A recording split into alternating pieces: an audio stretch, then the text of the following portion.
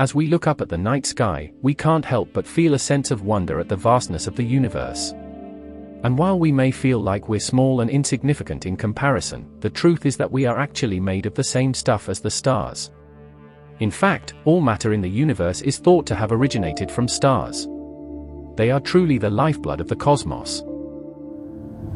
But even stars are not immortal.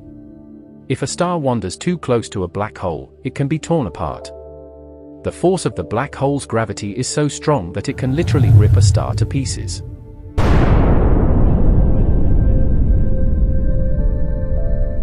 This may seem like a far-fetched scenario, but it's actually not that uncommon. In fact, it's thought that most black holes are formed when a star collapses in on itself. So the next time you look up at the night sky, remember that you're looking at the remnants of stars that met their end in a fiery blaze.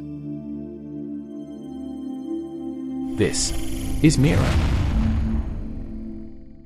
In this episode, we will know what happens when a star passes too close to a black hole. Why do black holes tear stars apart? What are the consequences of a star being torn apart by a black hole? And what are the odds of a star passing too close to a black hole? Are we near to any?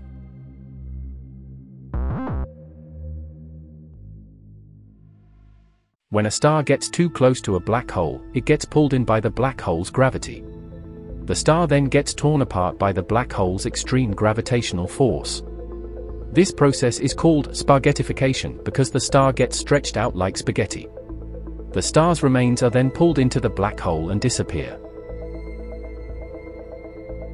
This interaction between a star and a black hole is called a tidal disruption event, and it's thought to be how supermassive black holes grow. If we can detect and characterize these supermassive black holes, we can better understand how the black holes grew, and how that growth affected the galaxies around them. Said study author and Hornschemeier, an astrophysicist at NASA's Goddard Space Flight Center in Greenbelt. This could help us test theories about how supermassive black holes relate to the evolution of galaxies in the early universe. Black holes are some of the most fascinating objects in the universe. They are so massive and have such a strong gravitational pull that they can actually tear stars apart. So, how does this happen? Well, it all has to do with the way black holes interact with matter. Anything that gets too close to a black hole will be pulled in by its gravity. This includes things like light and particles of matter. As more and more matter is pulled into the black hole, it starts to form a accretion disk around the black hole. This disk is made up of gas and dust that is swirling around the black hole at high speeds. The closer the matter gets to the black hole, the faster it moves. Eventually, the matter in the accretion disk starts to heat up and glow. As the matter in the accretion disk continues to fall towards the black hole, it starts to form clumps. These clumps are pulled towards the black hole by its gravity and start to orbit around it. But the gravitational force of the black hole is so strong that it can actually tear these clumps apart. The clumps are torn into smaller and smaller pieces as they get closer and closer to the black hole. Eventually, they get so close that they are pulled into the black hole and disappear from our universe. So, that's how black holes can tear stars apart. The consequences of a star being torn apart by a black hole depend on the size of the star and the size of the black hole. If the star is small and the black hole is large, then not much will happen. The star will just be pulled into the black hole and will disappear. However, if the star is large and the black hole is small, then the star will be torn apart. This can cause all sorts of problems. For example, if the star is part of a binary system, then the other star will be pulled towards the black hole and the two stars will collide. This can lead to the formation of a new black hole. If the star is torn apart close to a planet, then the planet can be pulled into the black hole as well. This can cause all sorts of havoc, including the destruction of the planet and the death of any life on it.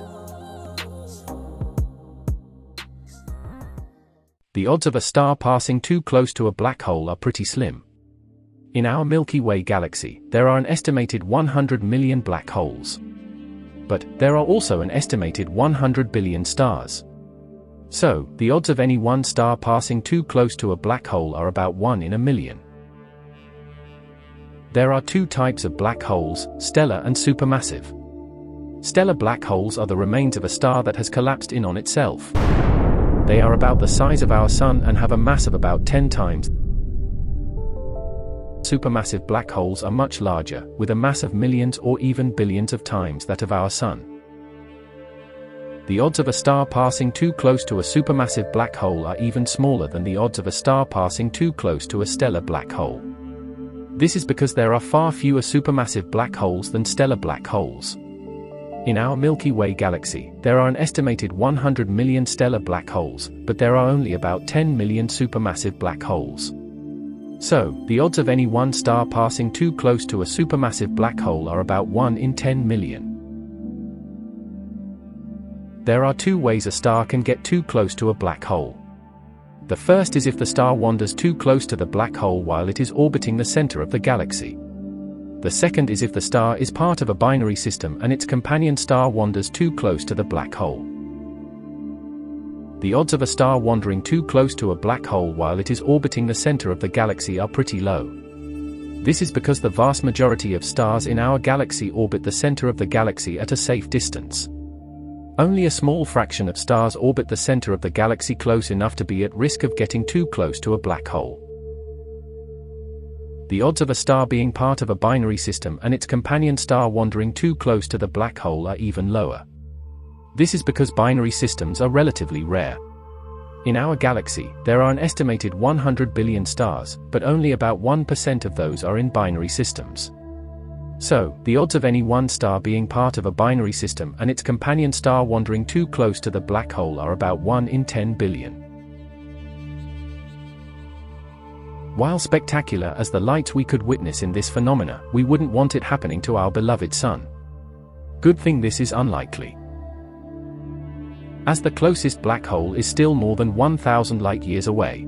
And that is still far enough to know that we are safe. At the moment.